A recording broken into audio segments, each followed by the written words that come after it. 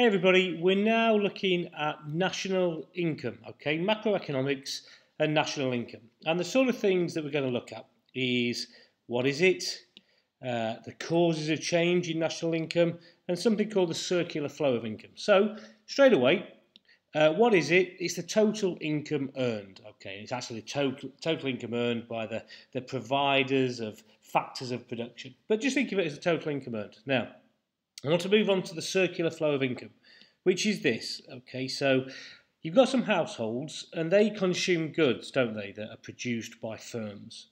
And in return, the firms give the household wages. They give them income in the form of wages.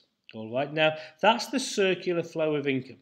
Now that's obviously a very, very simplified model where what we're saying is consumption by the households absolutely equals the income from the producer, and so it just goes round and round and round, and it's in perfect equilibrium. Okay, we also call the consumption there, we call it aggregate demand, just to introduce that term to begin with.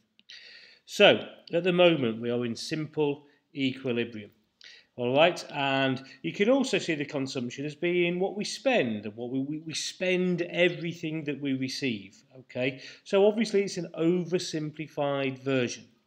Now, also I'm going to put some symbols onto this. So consumption is C, expenditure is E, they're easy. Income, you know, think of a Y as being like an I, so income is Y. And that's it really for now, the simple model. But obviously there's complications to this model, isn't there? And the complications are, well, there isn't a circular flow because sometimes we trade overseas, so that will disrupt it. Also, government will influence this. So again, there's a government here. In our simple model, there's no mention of a government.